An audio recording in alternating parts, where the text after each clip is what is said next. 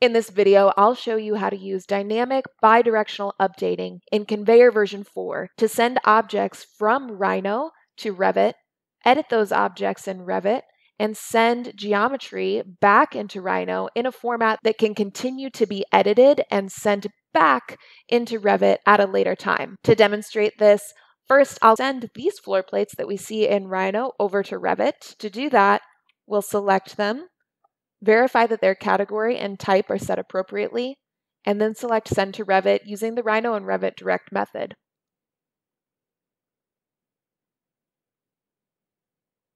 Now that the floors are imported, I'll make some edits to the top floor so that we can track the new geometry as it comes across.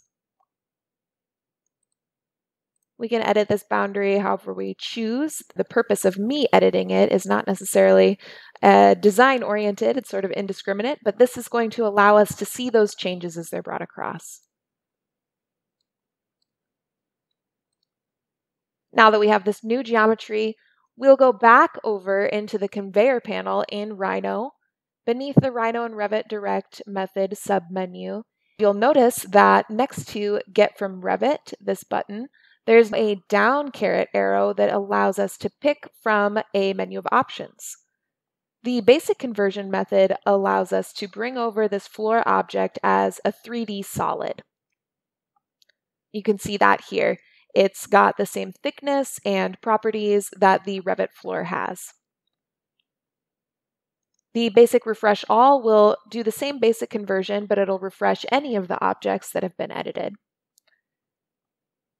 The dynamic update option is the new option that we'll be using, and you can see that when this object was edited, it actually replaced the original. And if I zoom in, you can see that the floor is the same single surface as the original floors. It also shares the same GUID that the floor initially shared. The consistent GUID enables you to further edit this object and send it back. Let's try this as well.